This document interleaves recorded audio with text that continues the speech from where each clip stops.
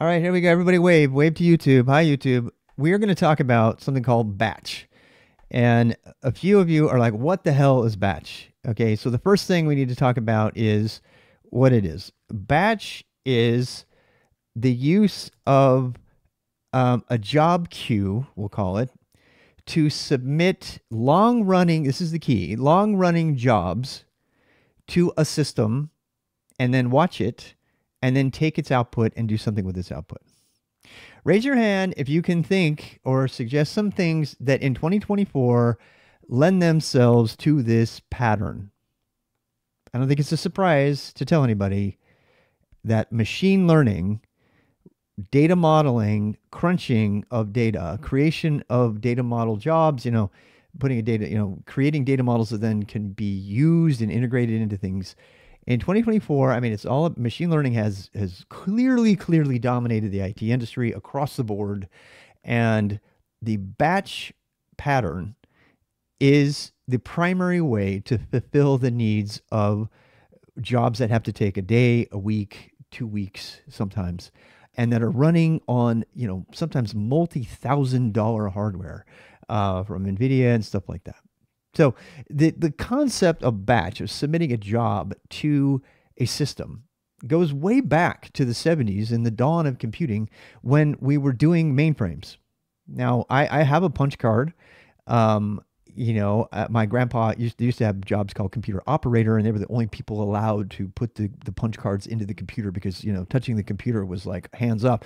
People were like, arguing about keyboards in 2024, and back then you didn't even have access to it. The point is that this pattern has been around forever. Why? Because the idea, even outside of computing, of having a system of some kind working on something and chugging away at it and then producing output and being able to monitor that, that's been around forever. And whether you were smoothing stones for some reason, and I mean, there's a million. Okay, so it's not so much that batch is an innovation so much as that the pattern meets the needs of machine learning teams, and that includes the enterprise. So what does this have to do with cloud native? And so the catalyst for this video is actually this article that came across my desk. The Kubernetes turns 10. What's going to go on with cloud native? Kubernetes is a cloud native architecture. Here's kind of the crux of it. Kubernetes and the whole cloud native ethos feels a little bit tired. Somebody inside of our community said, Kubernetes has just passed through the Gartner hype cycle, which I will let you Google. But basically, it's that as technology becomes popular, it goes way up. Everybody's using it. They're all hyping it up. And then it kind of falls into the trough of disillusionment. I mean, Gartner probably is making millions of dollars right now just by, people saying this. And then people kind of, the reality, it kind of comes out of the reality, And people kind of get to the, this is what it's really good at. If it survives, right? Sometimes things fall off the thing and they never come back, like such as virtual worlds, for example, just to throw something out there. And which is interesting because now, anyway, I could go down that path. I'm not going to. Kubernetes did what? What does Kubernetes do? Kubernetes came about because of the whole problem with services. What is a service? A lot of you might already know this, but I'm going to, if you're absolute novice and you don't know what it is, a service in the IT sense is many things, but primarily in the IT, department sense. A service is a web server usually that's running, that's answering responses. So it's a request response kind of situation. Sometimes it'll keep open the channel, but ultimately it's a request response kind of thing. That's why you have a server involved. You have clients that are requesting it and they're saying, I want a thing, do this thing for me. And while it is true that you can use a services architecture like that to, I want to request starting a job and then have something on the back end do its thing and then keep checking in on it, which is actually the API that we wrote for our batch system, which I'll get to, then, but most of the time when you're talking about a service, you're talking about a query. What's the weather like? What's the GPS of that plane? That's the kind of thing. And some of you may not know that Amazon sort of championed the idea of the microservice. Bezos is given credit for that, even though it was a concept that predates him by several years. Um, but the idea of saying, okay, everything in our enterprise is going to be one of these, there's going to be ultimately there's going to be a web server in there answering requests, right? And since that time, services have taken many different forms. They're not even necessarily HTTP, which is the web. Sometimes they also use, gRPC, which is a reference kind of to an older thing called RPC. I mean, I've been around long enough to see this idea of services and distributed applications, which is the broader term, have many different forms. And the reason I say this is because there's this, as the IT world went crazy breaking everything up into microservices, they all suddenly realized, oh, damn, we've broken up everything so much, we have no way to, centrally manage it. So you started getting these concepts called meshes that are organizing all of the services. And, about that, in that time frame, that's when Kubernetes came about, which used to be called Borg. If some of you don't know this, Kubernetes used to be called Borg. It was Google's own internal thing for managing microservices within Google, which Google ultimately and very slowly decided to release to the world. And we got to read all of their horrible, very, very early Go code that looks like a bunch of Java thrown together by people who have no idea how to write any Go code. The Kubernetes code base is abysmally bad. Do not use it as an example of how to write Go code. Whether or not that's because they did it so long ago or not, that's a different question. I won't beat them up over that. But the point is Kubernetes is the primary thing. And as an engineer 4 years ago, when I got hired to do Kubernetes infrastructure engineering for a machine learning group, Kubernetes was all the rage. In fact, I was specifically tasked with looking at things like implementing Jupyter notebooks inside of Kubernetes and going through Jupyter Hub and all these different things to facilitate our machine learning people. And to tell you the truth, at one point we were trying to shoehorn these big batch jobs into Kubernetes. We were going to use Kubernetes as the replacement for our, very old batch processing system, which was implemented in a technology called PBS. That was originally implemented by NASA. A lot of people don't even know about this. Everybody's heard about Kubernetes. Nobody has heard about OpenPBS. And I am going to tell you about it. I'm trying to find it here. Let me see if I can find it. So let's find OpenPBS. OpenPBS. There we go. So why is OpenPBS even something that I'm going to talk about? This is not Kids Channel. No. So OpenPBS has transferred hands a few times. And the industry-leading workload manager on job scheduler for high-performance computing.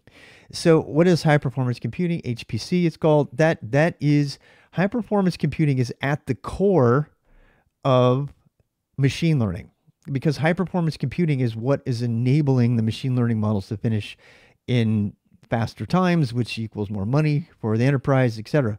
So HPC, high-performance computing, is really, really key to ML. In fact, in my organization, the organization is literally called HPC ML because they're associated so closely with one another, and they will be for the foreseeable future with the goal of getting those models. And by the way, I wish I could talk to you. Please don't tell where I work, but the rather boring company that I work for is doing things with their models, with their machine learning models, that would blow your mind. One of these days, I'm going to be able to talk about what they're doing. But using visual integration and other things, they can control systems, consumer systems that you would know immediately, and have them do things that you cannot even possibly imagine. If you haven't been following what's possible in the consumer realm with high performance computing and machine learning, then you want to look into it, particularly if you're looking at a job in tech. So and again, full disclosure, I do infrastructure engineering. I spend a lot of time coding Go, and what we're doing is we're enabling submission and our applications live in Kubernetes as a microservice in order to provide the web front end and the UI and the REST API endpoints using Apogee. All of these things, served up with Gin, they are all coming from our developers. Our developers are sending these rather large, very important machine learning jobs to these, extremely expensive, ultimately these extremely expensive GPUs, which are associated with these compute nodes, which by the way, a node, if you come from the Kubernetes world, a node has never just been about Kubernetes. A node is a machine, in this case, that is dedicated to doing a particular thing, as a primary responsibility, and you can bring them up and down and you can cluster them together. And this is exactly how Kubernetes manages microservices, by clustering nodes and stuff. But the concept of a node goes far, far back, more back than just Kubernetes. And so you have these very, very large systems that are designed to run jobs for a very long time and to report on those things. And so systems like OpenPBS are there to help do those things. And the main takeaway from this video is to tell you that while you might think Kubernetes is the thing to learn to get the job today, and it probably is if you're going to go into infrastructure engineering, especially if you're supporting, there's a good chance that the applications themselves are going to be deployed to Kubernetes or something like it, because it just handles, what happens if I need 3 or 4 web servers at the same time. That's what microservices and Kubernetes are good. They're good for doing. But something like PBS is designed to actually do the grunt work. And so I just want to make sure that you don't leave processing and understanding batch systems such as OpenPBS from your educational path if you're going to go into enterprise IT, because chances are that you haven't heard about it yet, and that you are also going to hear a lot about machine learning jobs and how to submit them and process them. And there are many, many solutions out there. I'm not going to name some of them that we've had horrible experience with, but there are lots of solutions that are more and more, they're catering, and cloud solutions that are catering to this. And there is kind of a side quest here, and that is, how do you deal with the amount of CPU that's required to process some of these jobs?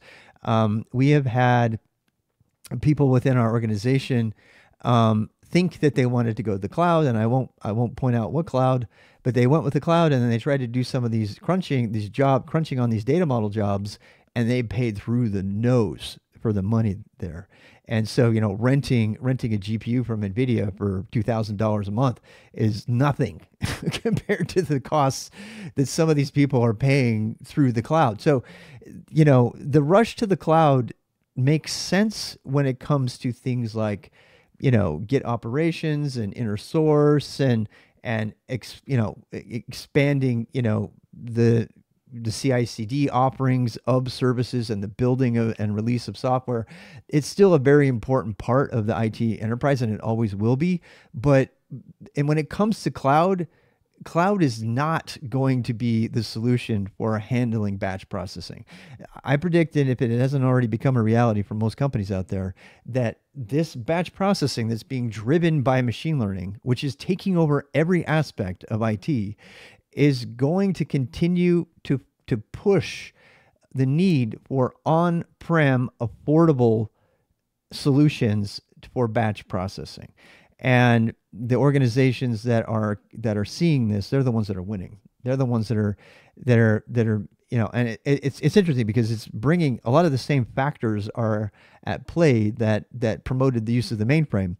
And I'm an old timer. I never was really a mainframe guy, but I'm extremely fascinated by the possibility of returning to more mainframe processing. And as the mainframes, they won't look like the mainframes of the past.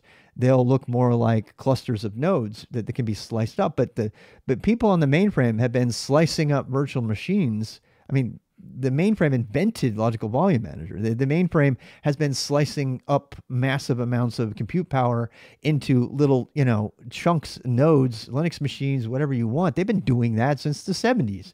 I mean, or late 80s anyway. So, they know how to do this stuff. Meanwhile, we have companies coming onto the scene like Oxide who are, doing essentially the same thing with physical hardware, and they're selling you, a cluster of actual nodes, and we're starting to see this. But there, at some point, a hardware vendor like IBM or any one of the mainframe vendors is going to be like, you know what? It's actually more efficient for us to sell you one big piece of computing power and then let you divide it up the way you want to. I mean, it's going to be interesting. And why is this video even here? Because I am, fond of making videos that attempt to predict the future in a way that can help you, know what to learn. And I'm going to tell you right now, make sure you include batch processing and the idea of what it takes to do batch processing, which includes understanding technologies, boring technologies that no one's talking about, like OpenPBS. And, Linux as well, because that's almost all of it's going to be on Linux. That's all.